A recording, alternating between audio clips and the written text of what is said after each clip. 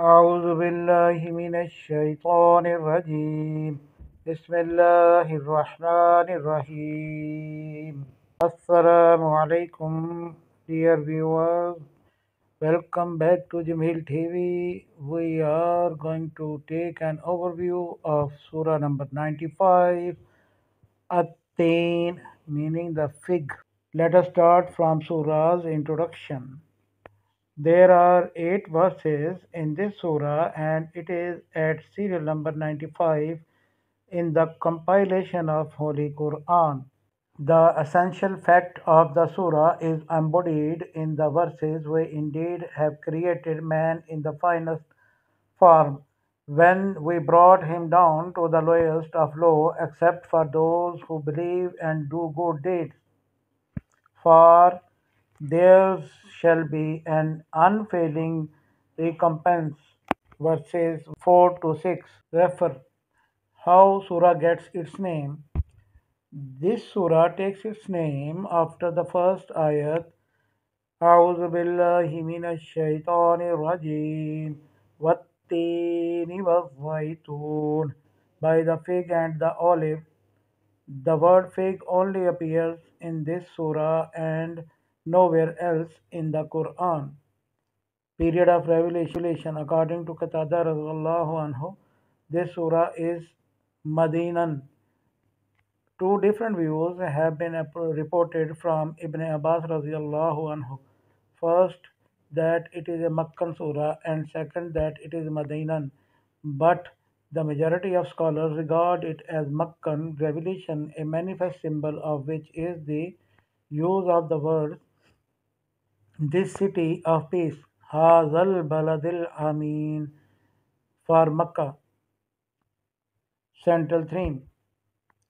Its theme is the rewards and punishments of the hereafter. For this purpose, first swearing on oaths by the habitats of some illustrious prophets, it has been stated that God has created man in the most excellent molds.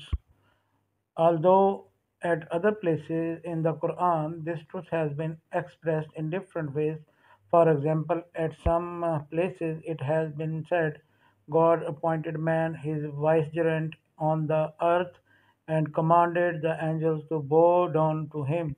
Surah Al-Baqarah, Tikau 30 to 34 verses refer Surah 6 Al-An'am, the grazing livestock 165, Surah 7 Al-Araf, the elevation verse 11, Surah 15 Al-Hijr, the valley of stone verses 28-29, Surah 27 An-Naml, the ants 62, at others that man has become bearer of the divine trust which the earth and the heavens and the mountains did not have the power to bear. Surah 33 Al Ahzab, the Confederates 72 verse, and at still others that and we have certainly honored the children of Adam and carried them on the land and sea and provided for them of the good things and preferred them over much of what we have created with definite preference. Surah 17 Al Isra, the night journey, verse 70 refers, yet there the statement made an oath, in particular by the habitats of the Prophets ﷺ, that man has been created in the finest of molds, signifies that mankind has been blessed with such an excellent mold and nature that it gave birth to men capable of attaining to the highest positions of prophethood, a higher position than which has not been attained by any other creature of Allah.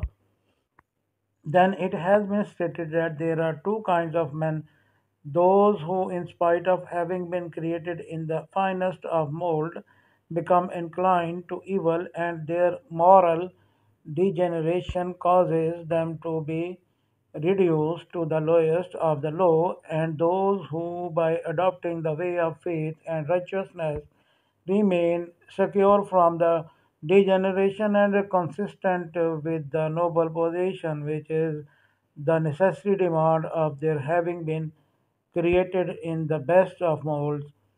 The existence among mankind of both these kind of men is such a factual thing which no one can deny, for it is being observed and experienced in society everywhere at all times.